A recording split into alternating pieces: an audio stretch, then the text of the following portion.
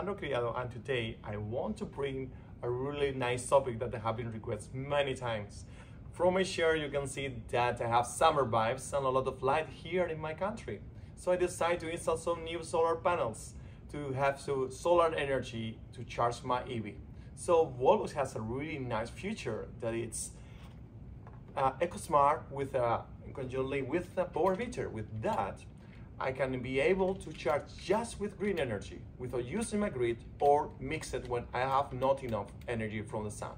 So follow me because today's going to be interesting tutorial about how to charge.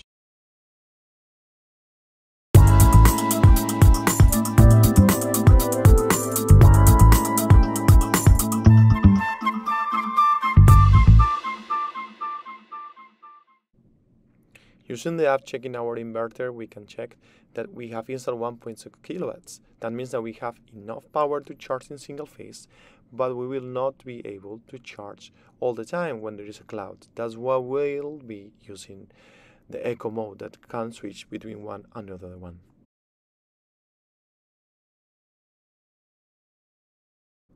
EcoSmart is a functionality that have two options. EcoSmart, it's full green, just charging with green energy from the solar panels when you have enough energy, so more than 6 amps. And Eco mode means that when you don't have enough energy, it will get from the grid and also from the solar panels. EcoSmart requires 3 components. The first is a smart charger Wallbox. The second thing is a power meter from Wallbox to have all the readings, and the third one with My Wallbox as the app of Wallbox.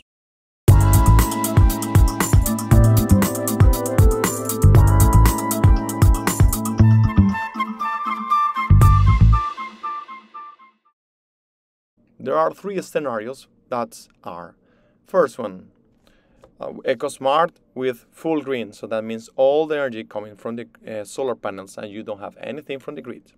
Second thing would be Eco mode, that means that half of the energy could come from the grid and the other part from the solar, always with a minimum of 2 amps from the solar panels. And the third one is with no control, all the energy that comes from the grid because you don't have energy at solar. So that's the standard one when we don't have control.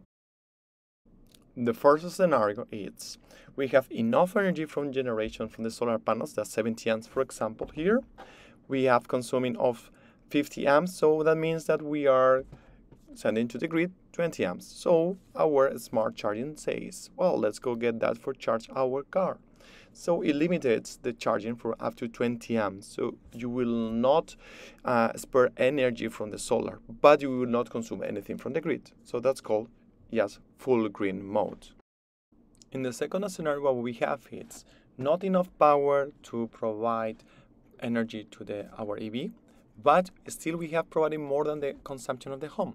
So we are going to give for free that energy to the grid? No. What we're going to do is getting what it's missing to get at least 6 amps from the grid. For example, in that case, we are showing that we are generating 2 amps at least from the solar panels, that we are not getting profit on our other loads. So let's go get these 4 amps from the grid, and then we can charge at least for 6 amps. So in single phase would be 1.4 kilowatts, and in 3-phase will be 4.2 kilowatts. In the third scenario would be the standard one, when we are not controlling if the energy comes from the grid or from the solar, so we are leaving for free this thing. So it's not enough energy from the solar panel, so all the energy will come from the grid.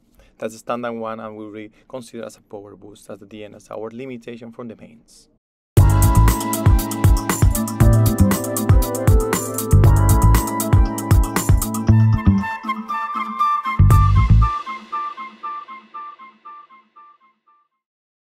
Let's use My Wallbox app when we are able to see if we are using just eco mode or green energy because it's charging. So clicking on there, we will see if it's green energy and it's still charging, that means that we have enough energy. In our solution, that we will see that's 1.3 kilowatts, that means 6 amps with a difference with the voltage.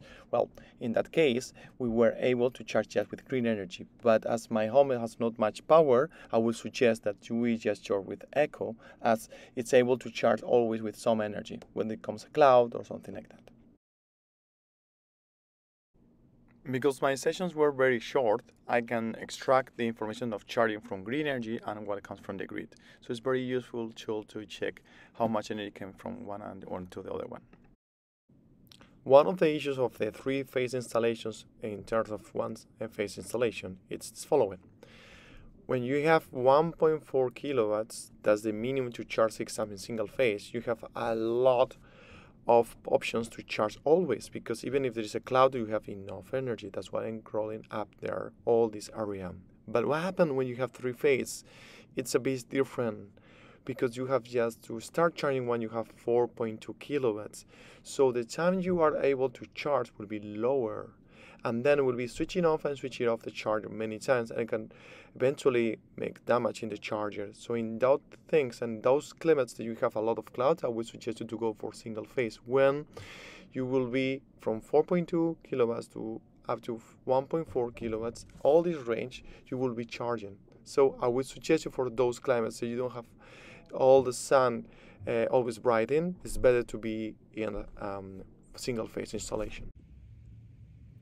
Everything is good, everything is bad, but now it's time to close our video. So, well, let's go to have some 4 questions that have been always asked. First thing, this is power meter, so it's the accessory, so the hardware, but the software is EcoSmart. That's very different thing. So you just need one device, and the software is embedded in all our chargers. Second question I always receive, very important as well. If I don't have enough energy, what happens? Well, if you are activated, EcoSmart will not consume any energy from the grids if you don't have, of course, all the eco mode with some surplus.